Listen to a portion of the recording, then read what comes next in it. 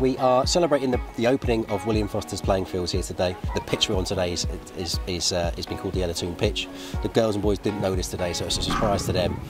She's been here today. They met Ella Toone, had some photos, had autographs. It's just been a really nice day. But also the big thing from this is we're also celebrating the girls team here that are going to be representing Wigan Athletic at the Premier League Primary Stars Girls Under-11s Nationals Finals. They've done so well.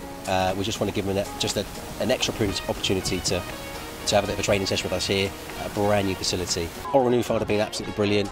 The support throughout, the enthusiasm that you'll see here today, they just love to play. They've got a real good team connection, real good personalities, real good characters, and just seeing them, how they've developed on the journey from representing their own school at our regional tournament to then the Northern Regionals where they represented Wigan Athletic, played so well in that tournament. And we just saw some real good team spirit, some real togetherness, some real just supporting each other. That was the biggest thing for us. And yeah, just so proud to have them represent us at the finals in a few weeks' time at Leeds United.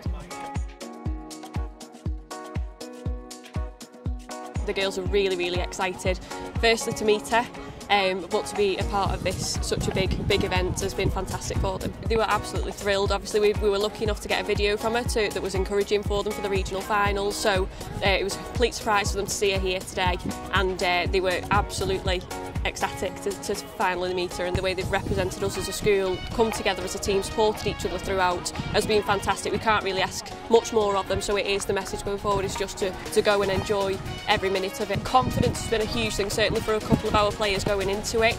They kind of were feeling like the underdogs. There were some superstars in the team that had already been signed for academies, and I think a few were feeling like they weren't quite up to that standard, and that has completely disappeared now. Every one of them has put everything into these games, and it's taken a whole team effort to get to where we are.